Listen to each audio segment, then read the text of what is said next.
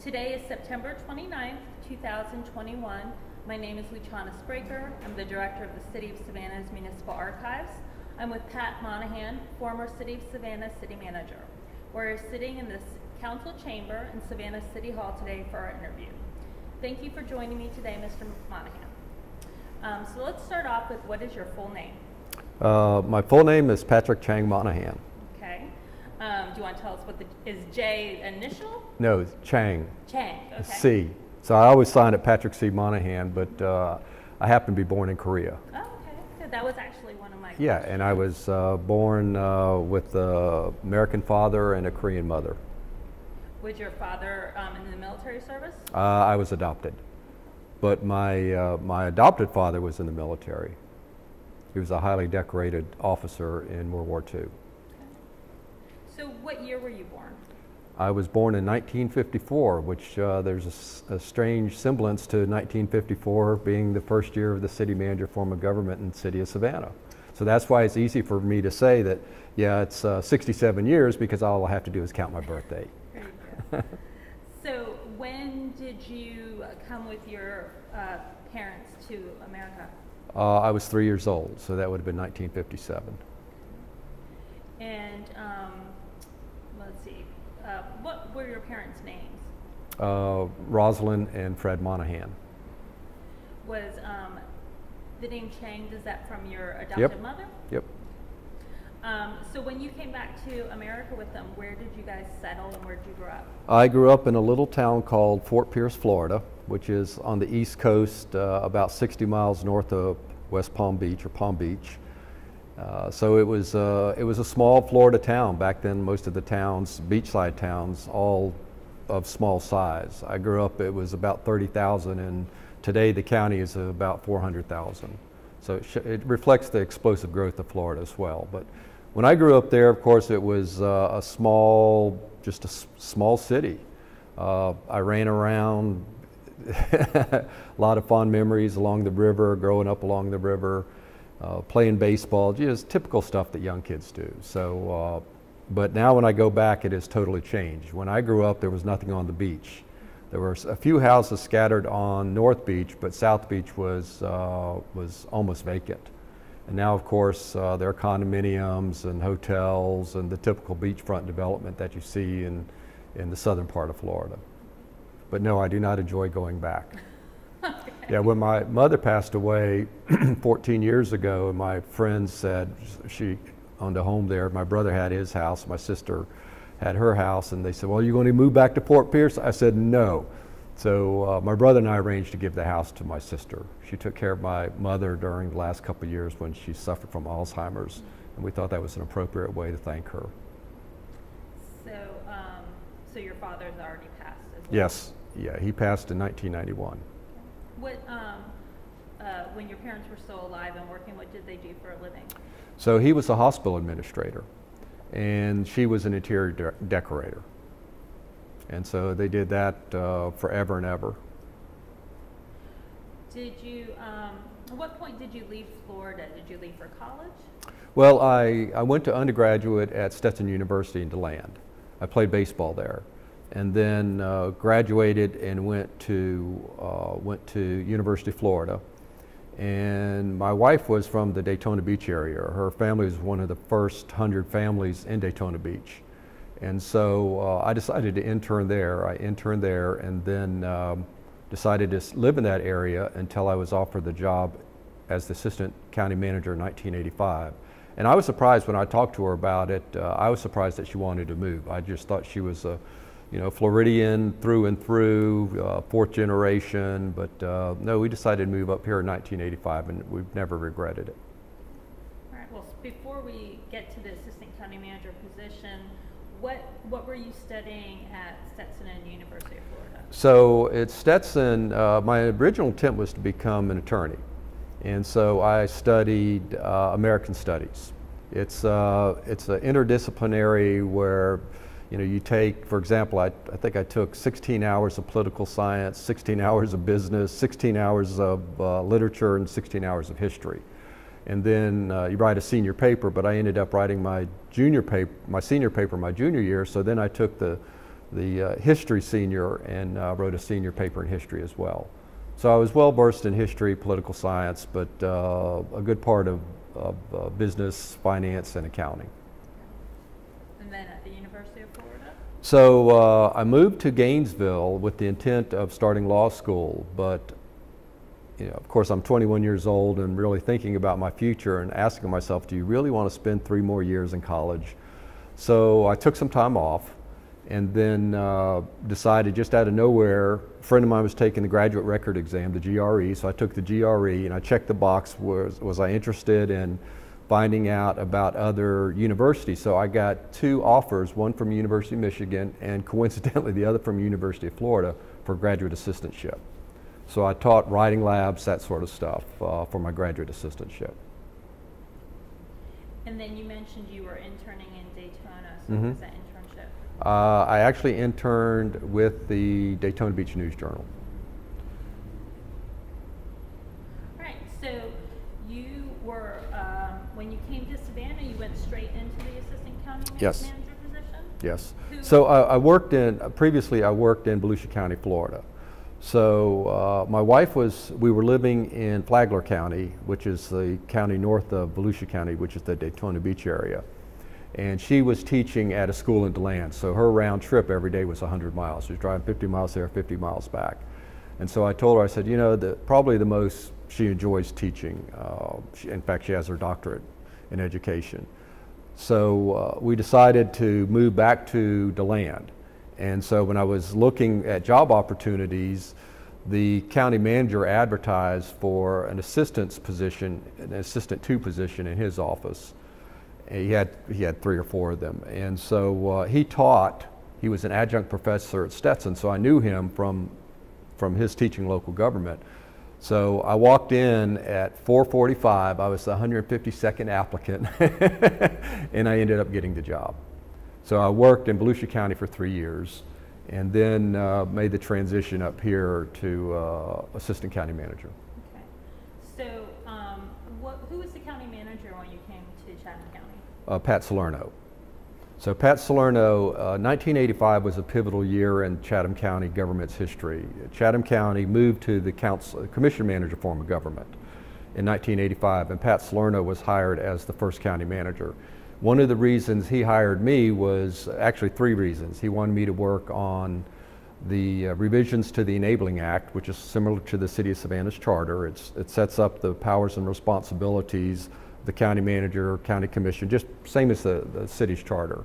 He asked me to work on the first SPLOST, and he also asked me to work on legislative programs. So that was my first introduction to Chatham County, working with him. After 30 months, he left to become the Cobb County manager. And so I served as the acting county manager. At that time, I think I was 33 years old. And so after a couple months, the commission asked me, the chairman asked me, whether I wanted to become the county manager. And I told him no. I realized then I was working way too much. I had a young family. One son was, 10 years old, the other was 7 years old, and I just felt as though I was spending too much time away from my family. Back then I was working 70 to 80 hour weeks. I was younger.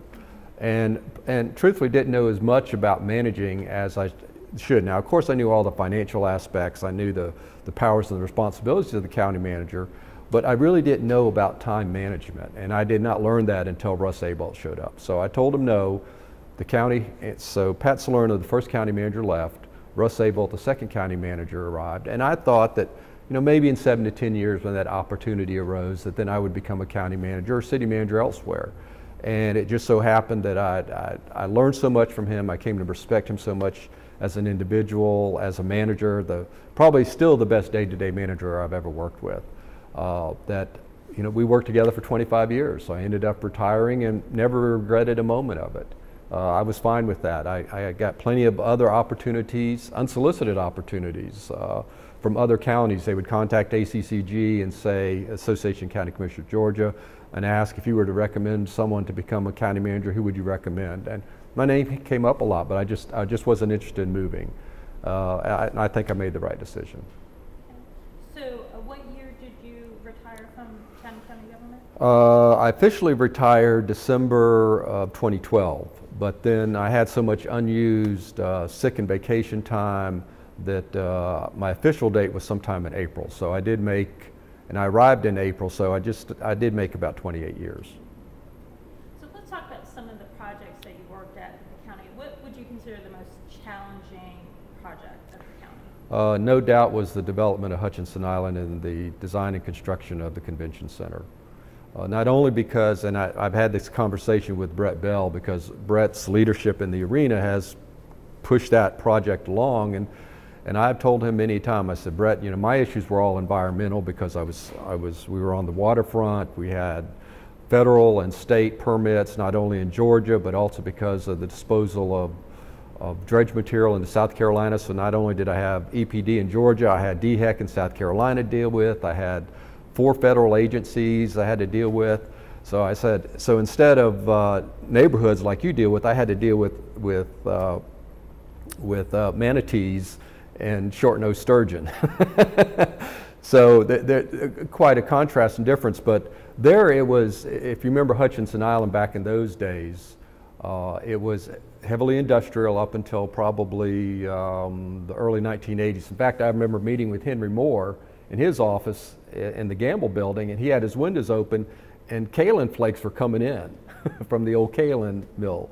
But Hutchinson Island became abandoned not only as a shipping terminal, but also all of its industrial uses. And so it was essentially a blank slate. And so in negotiating with CSX about the potential location of the convention center there, which the county commission selected that as the preferred site, it was a blank slate.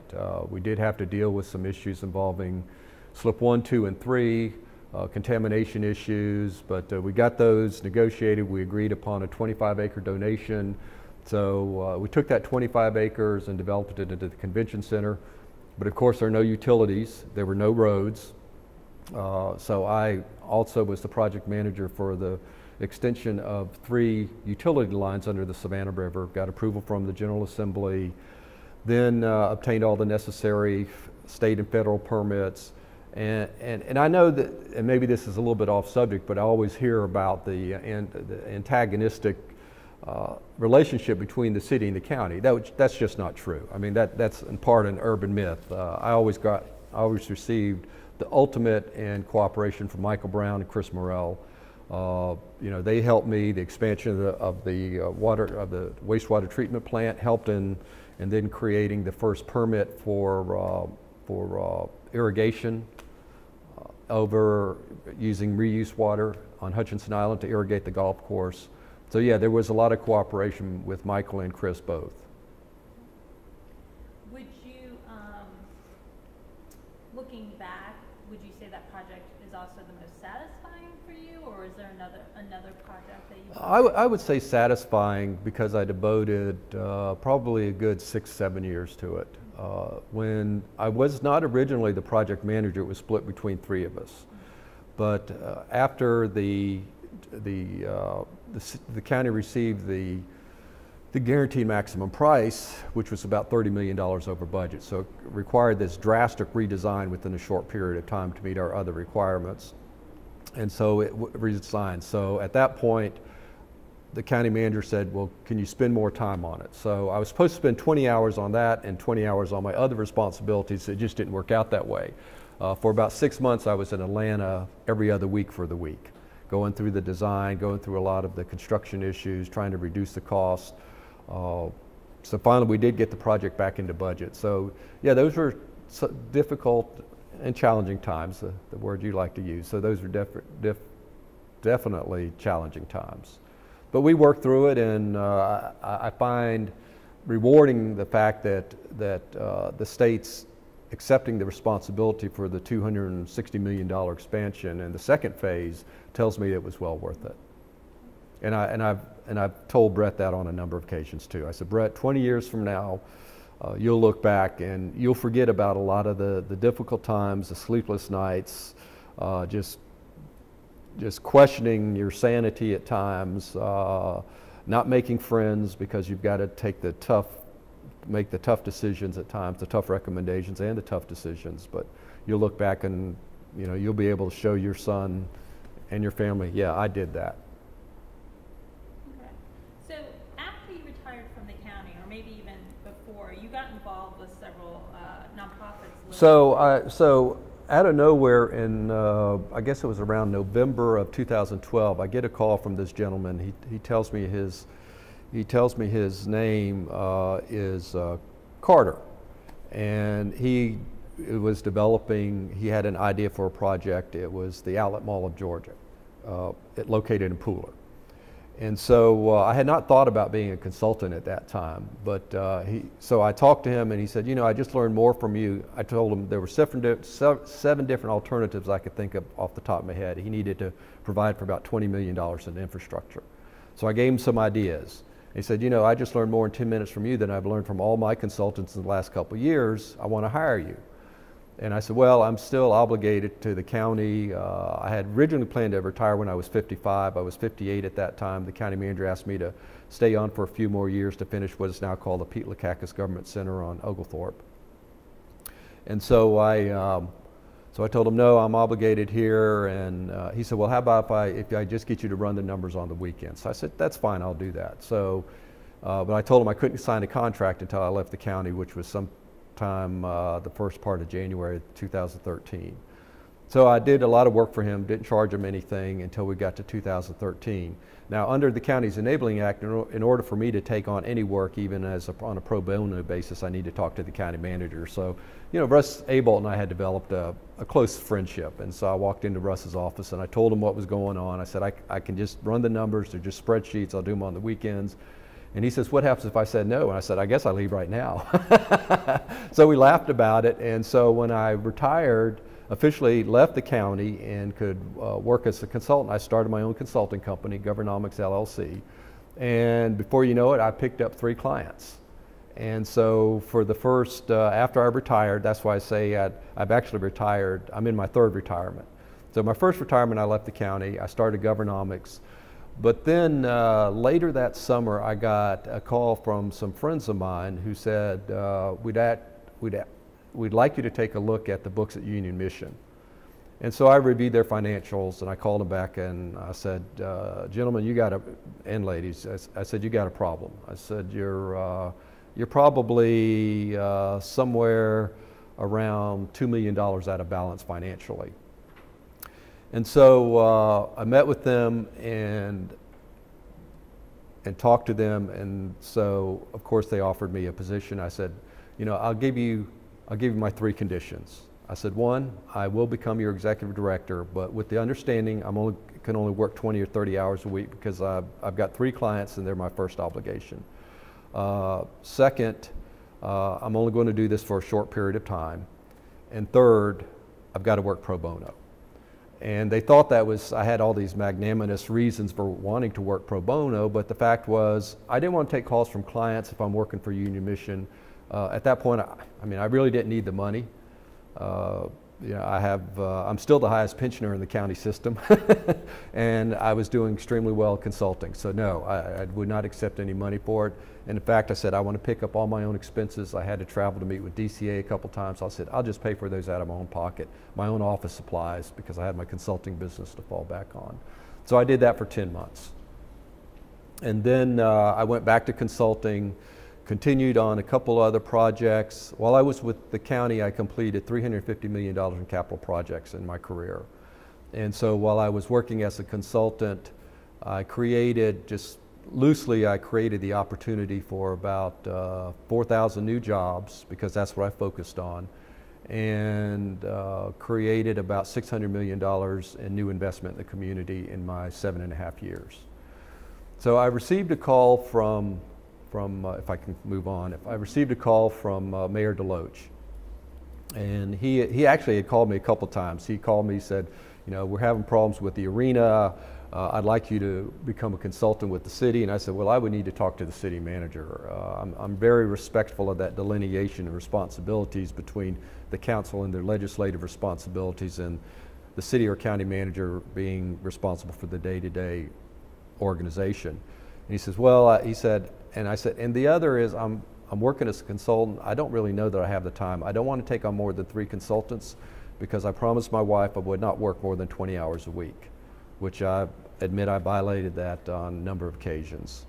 So I said, no, I'm not interested in doing that.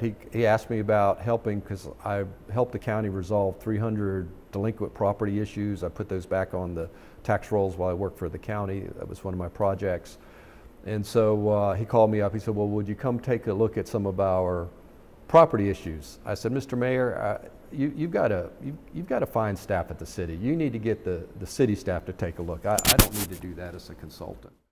So Mayor Deloach called me the third time, and I have this picture that's actually, it's my screensaver. I'm in my hammock on our deck in North Carolina. We have a second home there.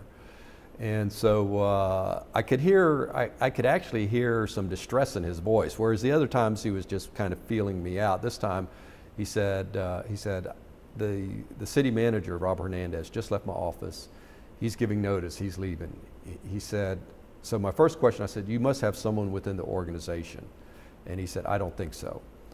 So I said, well, let me talk to my wife, and if she's okay with it. And so I talked to her, and I talked to some of my clients, particularly CETA. Trip Tollison's the president and CEO. And so he was CETA was one of my major clients. And so I told him that if I left, I wasn't going to come back. So, and he was 100% for me assuming the position. So in my follow-up with Mayor Deloach, I asked him, I said, now how's council feel about this? Because you got an election coming up. I said, I don't want to be a disruption to council. And he said that council was unanimous and that and they wanted me. So I told him I would have to be on a limited schedule. I said, let's say 10 months, although I signed a contract for 12 months, not knowing. And so I became the city manager. Now, what's strange about the city manager, because I've been referred to as the acting city manager, interim city manager, if you go by the charter, there is no such thing as an interim city manager. You're either the city manager or you're not, unless you're an acting. Now, in the acting capacity, that's basically you've got 90 days, and then council has to revise that every 90 days to reappoint you as the acting city manager. So I was, even though I was there on interim time, I was named the city manager.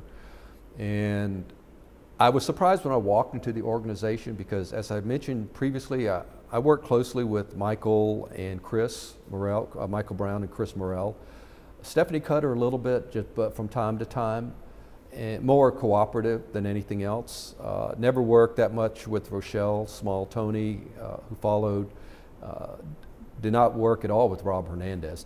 Didn't even know Rob Hernandez. In fact, a couple times on CETA's behalf, I made presentations to City Council about Freeport, and so when I sent an email to Rob Hernandez just as a courtesy, asking to be placed on the agenda on behalf of CETA, and both times he put me last on the agenda. So I didn't necessarily have good thoughts about him because one time the City Council meeting lasted 4 hours, and I had to sit for 4 hours until I got up to speak, and that took all of 45 seconds. But because I had made a presentation in the workshop. Anyway, so I didn't really know anyone at the city. I walked in, and the first thing that struck me is, oh my gosh, they're all kids. They're like 40 years old. I mean, most of the leadership of the city is quite young still. I think which speaks well of the future of the city and the stability of the city, but the city has gone through some tough. So I made presentations about what I wanted to accomplish in my 10 months. And so the big three was one, making sure the budget was adopted, getting the SPLOST vote approved. That was SPLOST 9. That vote occurred in the fall of 2019. And then just to bring some stability to the organization. I mean, I was the 4th city manager in 8 years. When you look upon that wall, I mean, you have 2 city managers, and Don Mendoza and Michael Brown, who had served this city for 44 years.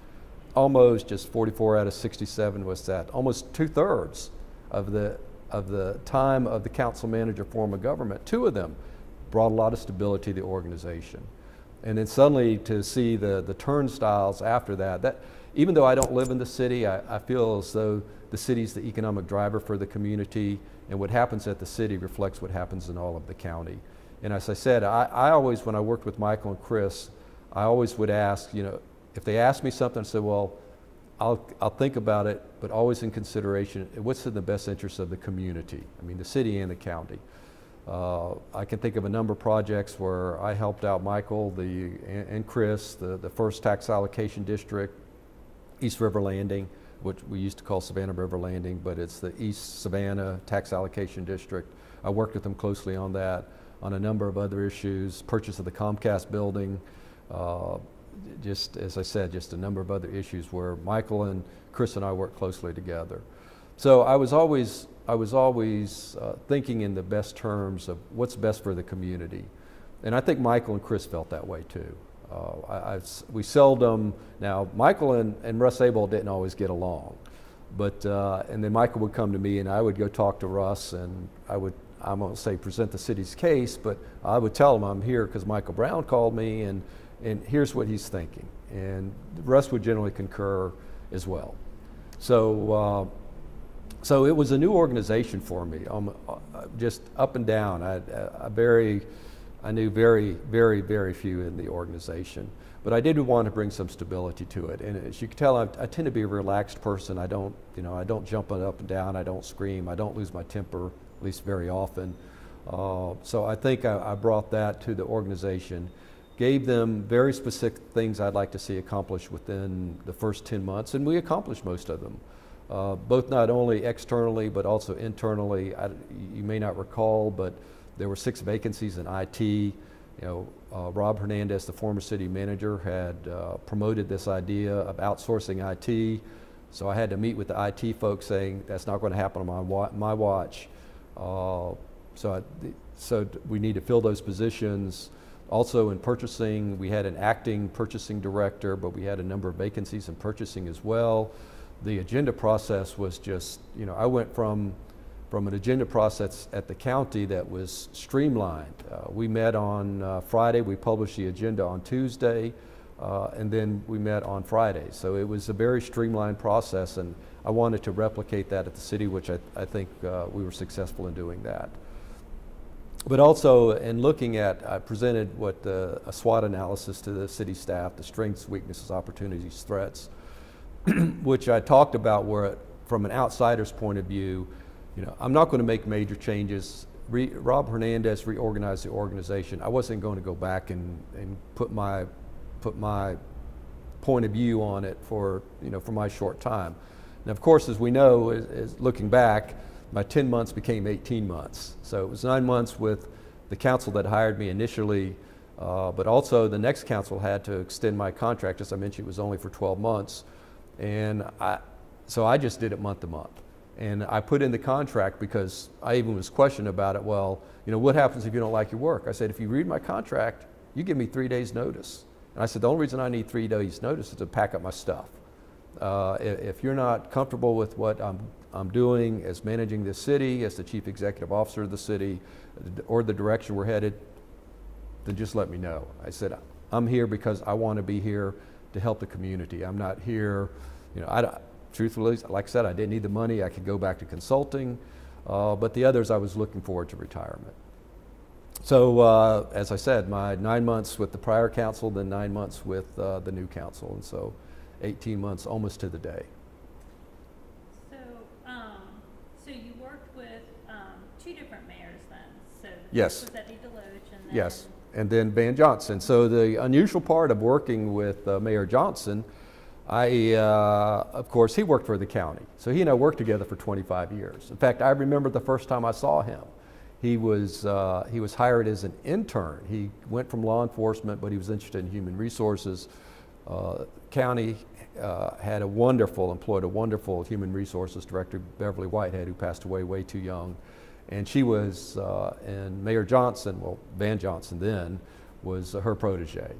And so that's how the first time I met. Now, he says that it's comforting to know that I went from being his boss and now he was my boss. But not exactly. He was the assistant human resources director. So we interacted on some occasions, but not that often. I was more interactive with his department head, or mainly his department head, or the assistant city manager, who later took over dual responsibilities in the organization. When I was the assistant county manager, when Russ Abel showed up, we had 3 assistant county managers. And I guess it may be disheartening to some, but in the first meeting with the county manager, he says, I don't like a three assistant system. He said, we're going to get down to 2. So I guess that's one way of giving notice. Well, it was fortunate, one of the assistant county managers about 6 months later decided to get married, and she moved to Oregon. So that left 2 of us. And then he decided he just wanted one. And so he didn't let us know which one, but so then I was the only assistant probably for 20 years.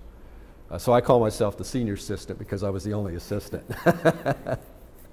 And then after I left, he decided to go back to 2 assistants because he was concerned about a succession plan at the county. Just as he realized he'd been there as long as he had, and he was thinking about the future of the organization. When he was hired and I was hired in 1985, he came on in 1988. Between the 2 of us, we hired every department head. It was part of that restructuring under the commission manager form of government.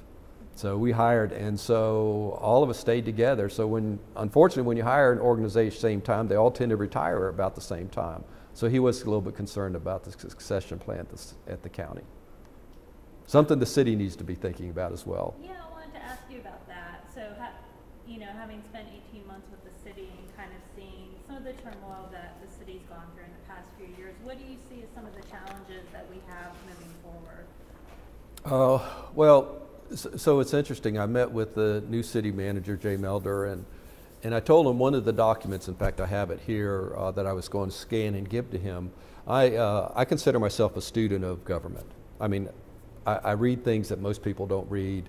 In my collection I have the 1947 merger of Milton County and Fulton County, that consolidation study. I have all the city of Savannah's consolidation studies from 1968 all the way to current, well, to the last time in which Chris Morrell and I staffed the consolidation committee.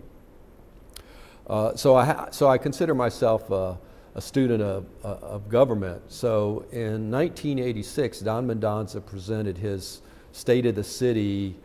It's about a 120-page book that he presented to City Council. Well, I have that in my collection. So I told Jay, the city manager, that I was going to make him a copy of it. So I scanned it for him to take a look at, because I think it's a good reference point. When you take a look, a friend of mine says that the city of Savannah or Chatham County and the city of Savannah are the most studied governments in the entire United States, because we do all these studies, and some come to fruition and some don't. But I look back at that 1986 plan and then the Vision 2000 plan. I think those are important, that if the city manager wants to take a look at what the plans were back in 1986 for the future of the community, and 2020, the plans for the future of the community, those are excellent reference points. Not many communities can provide that sort of background that provides such a not only synopsis, but a summary of all the major issues. And as much as I hate to say it, a lot of those issues are still lingering. If you go back to the Vision 2000 plan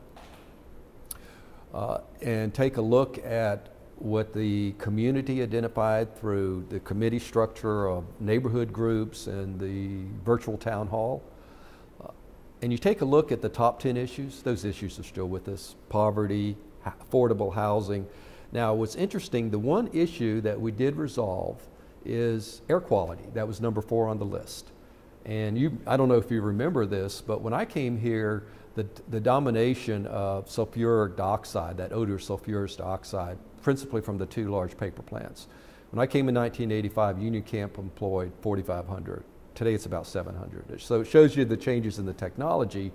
But with that, Union Camp, through the county, created the Air Quality Task Force. The Air Quality Task Force came up with certain recommendations to improve the air quality, and one of those was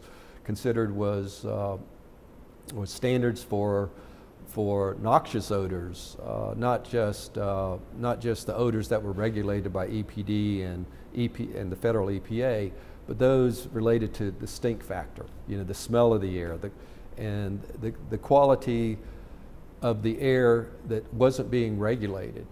And what happened, I think a lot of the industries took notice, and they decided on their own accord to make the changes. Union Camp invested in a $90 million upgrade of additional scrubbers. And yes, on occasion you do smell the sulfurous dioxide, but when I came to the community, you smelled it, particularly if there was a low ceiling because of air pressure, you smelled it every day for weeks at a time. And it got on your clothes.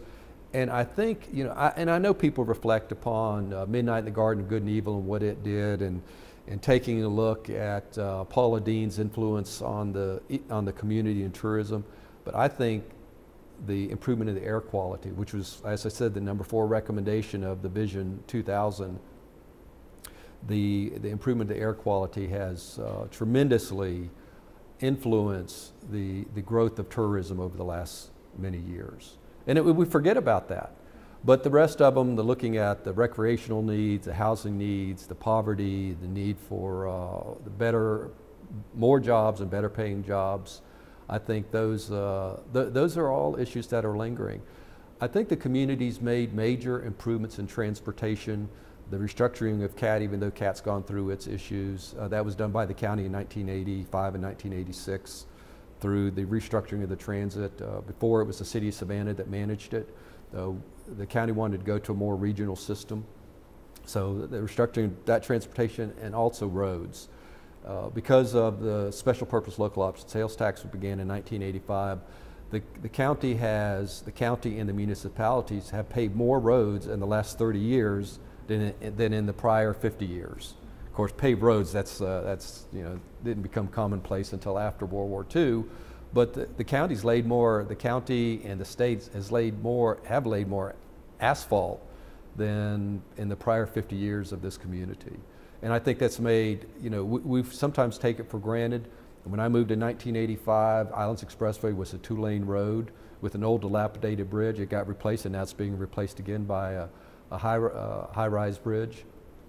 But Truman Parkway, $250 million road project.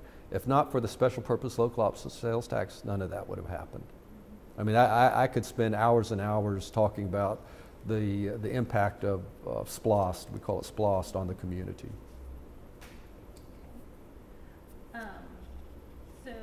So you spent 18 months with us as city manager. When and why did you decide to end your time with us? Well, as I said, I originally told council that I would stay until a new city manager was hired, thinking that process. Now, of course, in the middle of it, COVID hit, and I wasn't going to leave the city in the middle of COVID. You know, even though I was concerned about my own health, I'm not as young as I look, and the health of my family, I was not going to leave the city during COVID. So I needed to make sure that COVID was, that there was a plan for COVID and dealing with COVID, and I think most of that was implemented. But the other is, and I don't want to talk too much about it, but I had a health issue that was lingering. The doctor told me I needed to have surgery, and I kept delaying it. When Mayor Johnson talked to me about staying another 6 months to help get through the budget, I talked to him about it. He said, "You got to get it done now." And so at that point I decided, you know. And the other is, when I talked to the mayor the second time about it, he told me that he had talked to Michael Brown, and I felt as though that Michael Brown's prior experience as city manager, his knowledge of the organization, his knowledge of the charter, his knowledge of his love of the community would then allow for a smooth transition. So especially when I heard that Michael Brown would be coming back, I felt more at ease, that I did not feel as though I was abandoning the city despite my own personal issues, but I knew that Michael had a grasp of the organization and the direction the city needed to take. So just for the record, what was the actual time span that you were city manager? I was city manager from June 1st, 2019. Although I had planned to leave till the end of October, my agreement said I needed to give 30 days notice. And when I counted the 30 days, I said, uh-oh, I actually have to be there through November 2nd. So I came in and worked those 2 days, and then Michael Brown showed up November the 3rd. 2020. Yeah. Okay. So, and then just a final question about your time as city manager. What would you say was the most rewarding aspect of serving as city manager?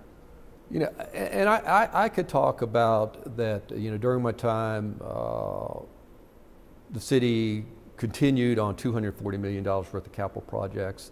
The fact that we adopted one budget, the budget while I was here, adopting the rollback rate, actually two. The second one was on the path to adopt the rollback rate, but I think the city adopted the current millage rate instead.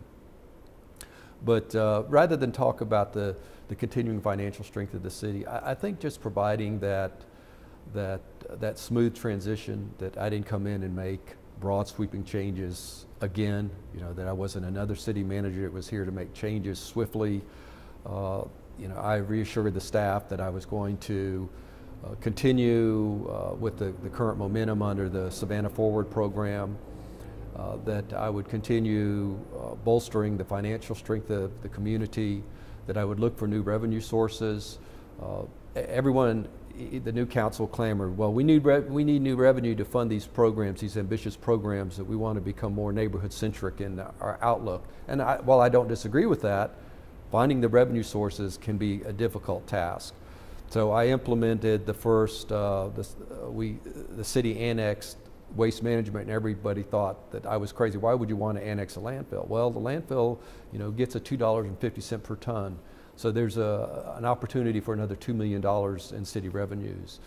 I looked, when I was approached by the Savannah Economic Development Authority and the developers of Rockingham Farms, I looked at it as an opportunity.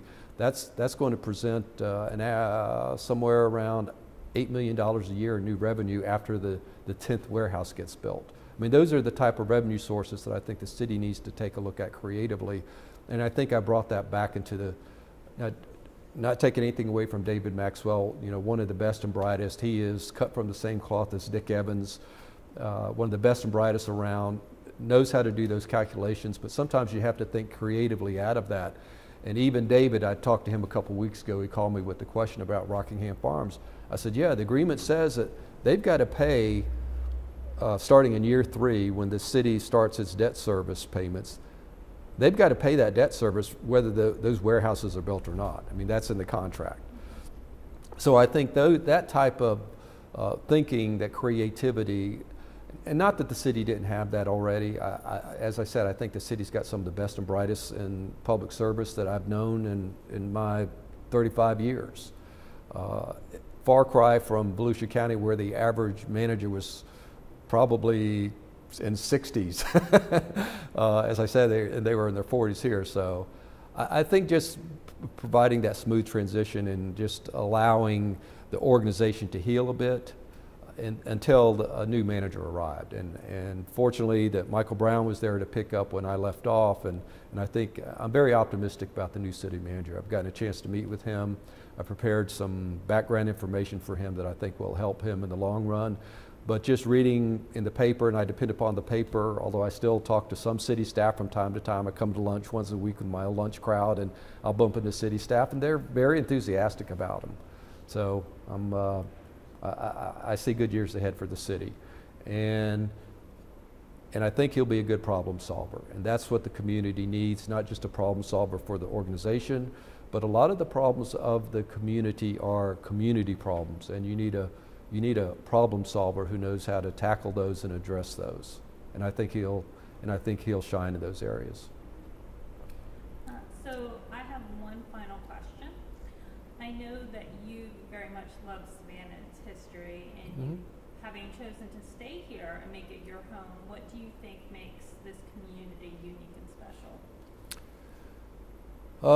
You know, and I could talk about, I think the most, if you ask most outsiders and my friends from Florida who have come to visit us, just the original principles of the Oglethorpe plan and how those have been expanded, I think that's still, Savannah's known for its, I think is known for its, for the town plan. I'll call it the town plan rather than the Oglethorpe plan.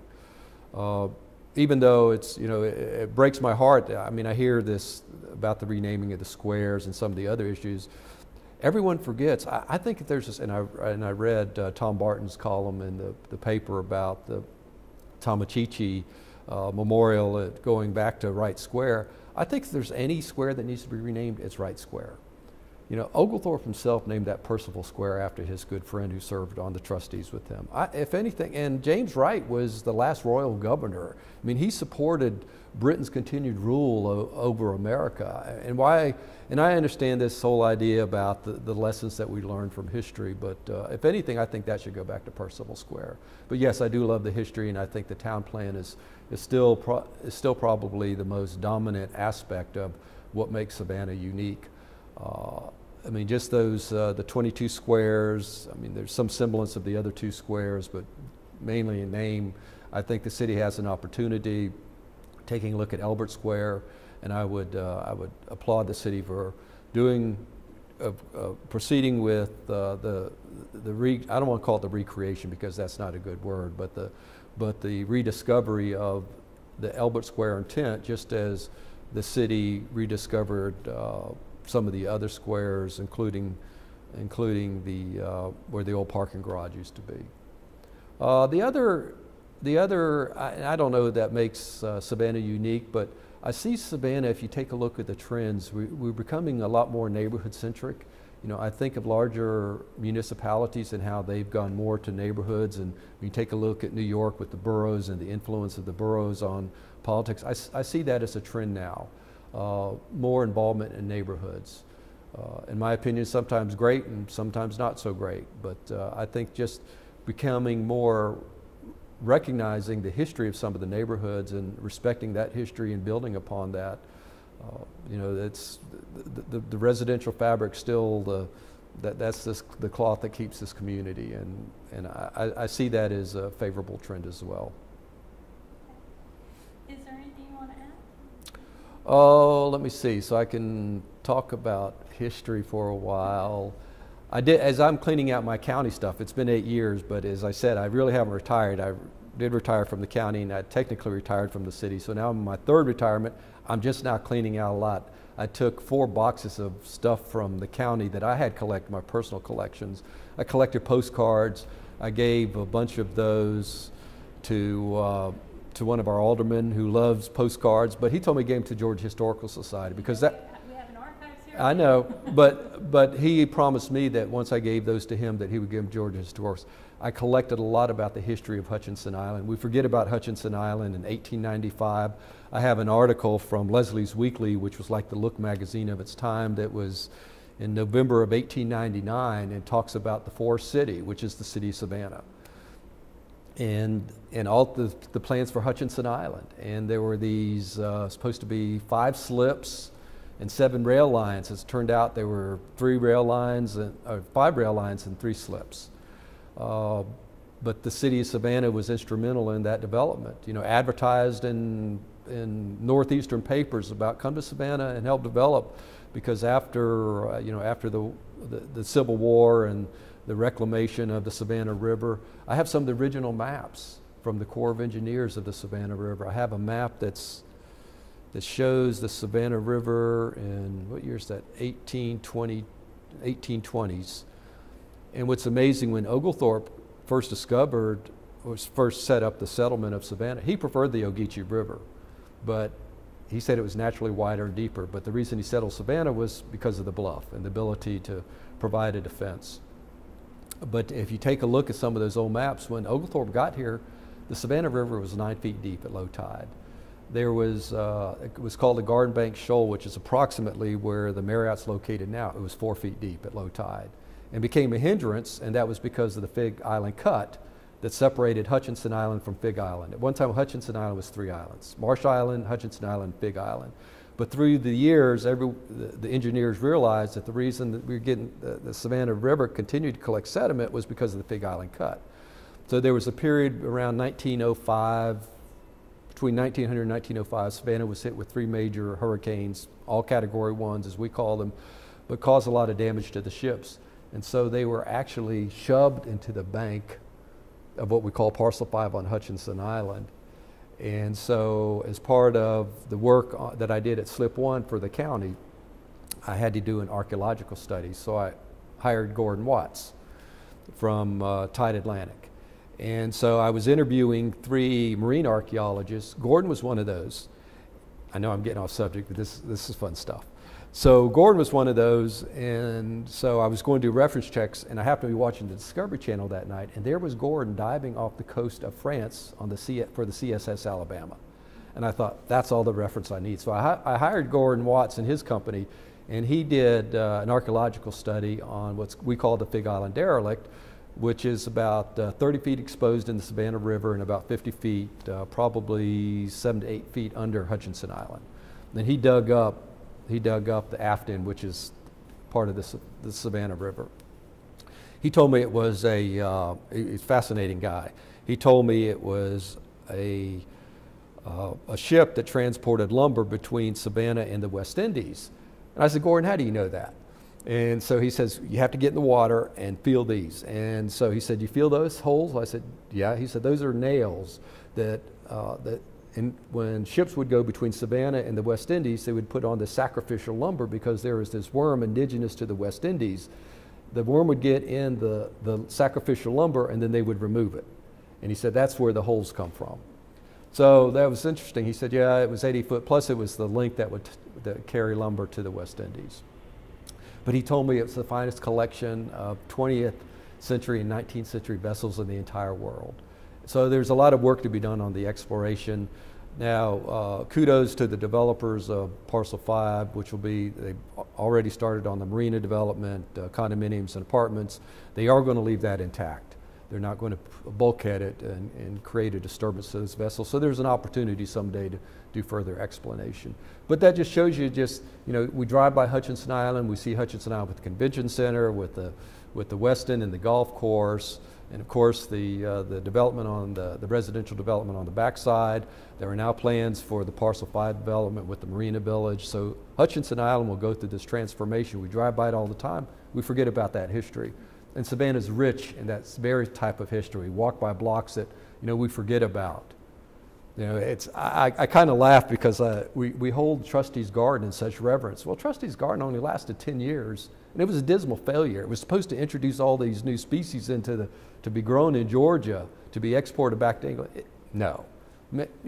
Silk for a while maybe, but mulberry, but nothing really significant. But we still talk about it in such reverent terms, So that's what I love about Savannah. There's this.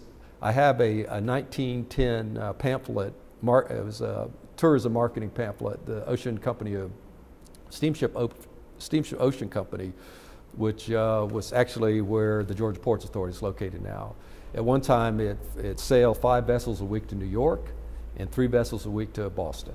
And so it has this marketing brochure, it's called Savannah Quirky.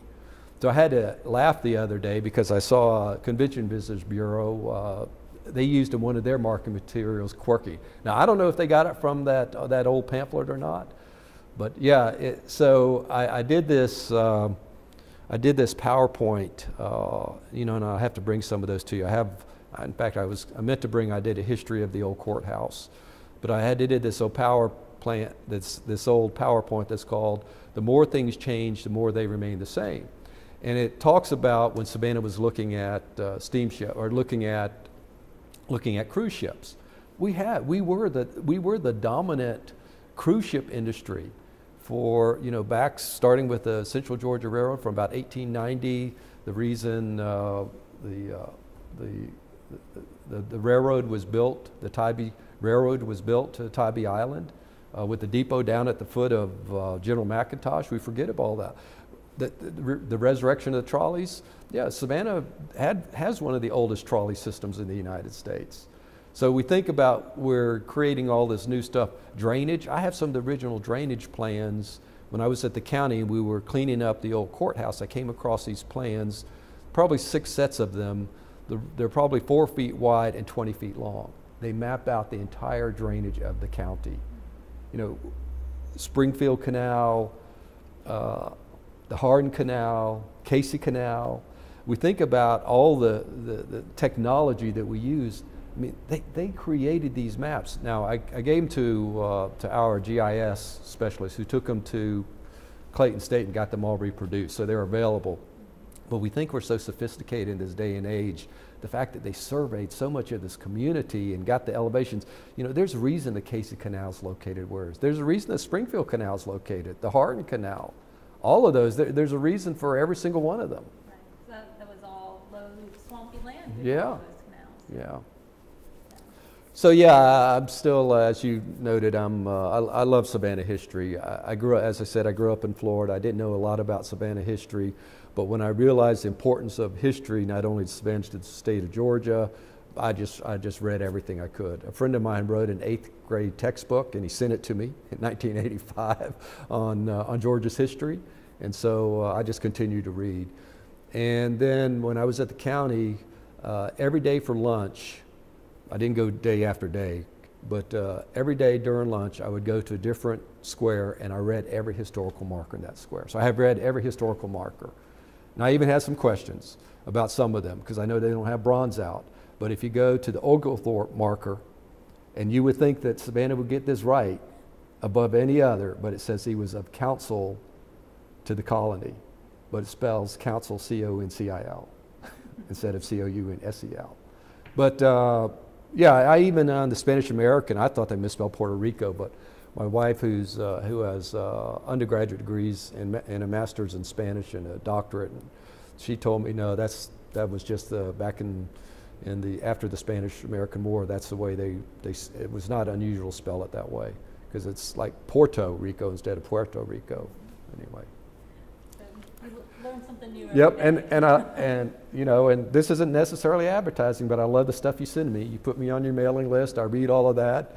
I even looked at some of the YouTubes, some of the rather lengthy YouTubes about snapshots in time of Savannah's history. So yeah, I enjoy those. So thank you.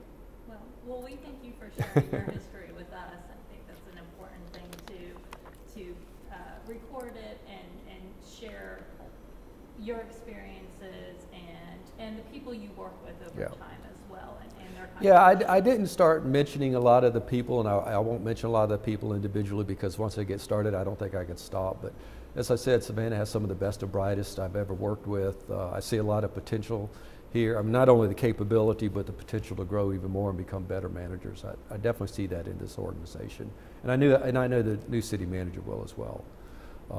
So yeah, I was thankful for my time. It's when both Mayor Johnson and Mayor Deloach spoke at my portrait hanging. You know, they both agreed that I was the right person for the time. And the other is, I did mention that I saw myself, I had that opportunity to become county manager. I did. I never really had any regrets about it. You know, I can't think of a better manager to work with than Russ Sable, who gave me a lot of independence. You know, he told me, he said, you know, there's some things I need you to do for this organization, but then you pick and choose your other projects. And that's how I became so involved in capital projects. You probably know I'm a woodworker, I'm a carpenter, I'm a stonemason, I'm an electrician, I'm a plumber. In fact, I spend most of my time volunteering now. I volunteer with nonprofits and I volunteer through my church.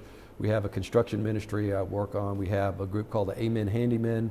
We do projects for those in need. So yeah, you know, I hang doors and repair rotted wood and replace windows. I do custom work in some of the homes, just trying to replicate some of the old molding. I do that in my shop. I have a full shop. I just finished a series of lamps based on Taliesin, Frank Lloyd Wright, but I changed his design. Not that I would ever disagree with Frank Lloyd Wright, but he specified certain things that I don't, you know, he mitered his corners. I used double through tenons. He used rice paper shades. I use mica because I just enjoy working with mica.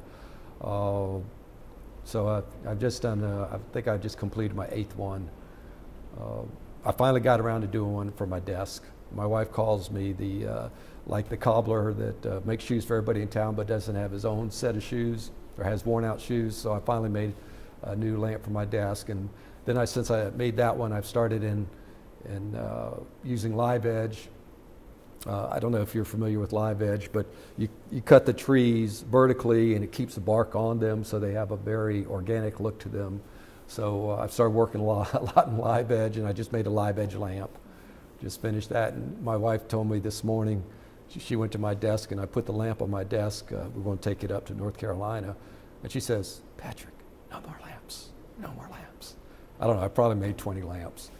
Well, it sounds like your third retirement is Definitely, I promised her this time I would stick to retirement. So I'm trying to do as much as give back to the community. I know that sounds so cliche, but give back to the community. And you know, this is our home.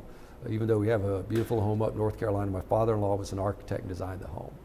It's unique too. He went to the University of Western Carolina in Cullowhee, had planted this sustainable forest to introduce a new species of wood into Western Carolina called the buckeye, you know, like the Ohio State buckeye. I always thought it was that acorn that ran around, Brutus or whatever his name is. But so he bought he bought a good portion of the forest and had it all cut and milled and did the whole house in tongue and groove buckeye and stone. So there's no drywall, nothing like that. And so when he passed away, my wife and I bought the house from the trust, which basically all the other kids. But yeah, so we enjoy the time up there. And yeah, we do spend about a week to 10 days every month, but we call Savannah home and we're here most of the other time. Well, I appreciate you Okay. sitting down